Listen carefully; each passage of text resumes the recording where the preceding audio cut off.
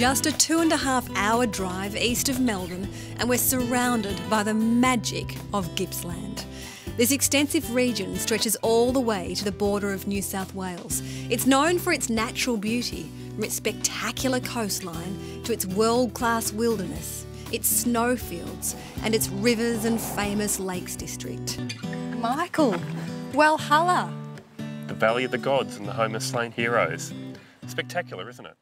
I mean, today Walhalla has historic buildings mixed with parklands, but you have to imagine what this town was like with all the open areas at the moment filled with buildings. During the 1890s, there was about 4,500 people living within this valley, jammed in. So it was a very, very different place to what it is today. Walhalla has had a very unique history. It was basically abandoned in 1915 when the gold ran out. So from 1863 to 1915, it was extremely prosperous. When the gold mining finished, it didn't actually run out, but it finished here.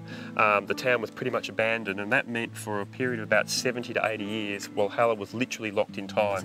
And the nearby Aberfeldy track is a brand new adventure for us all. What a day. The Aberfeldy track is home to some of the most incredible gold rush history. The drive is made up of 180 kilometres of road covering some of the most striking scenery in the region. As we make our way, we pass people camping and fishing alongside the track. And it's all thanks to Park Ranger Noel and his team, who spent 18 months piecing the stories all together.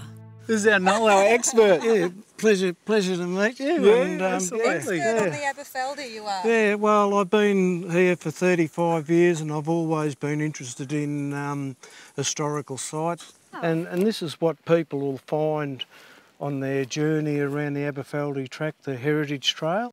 And as you can see, this one here it's a place of rumours and controversy. Bark Hut, you know, it was one of the first establishments built on the McAvoy's track. And as you can see, it was an old log cabin with drawer. There, what seems to be over behind us here, or what's left of maybe an old chimney. There's broken glass around.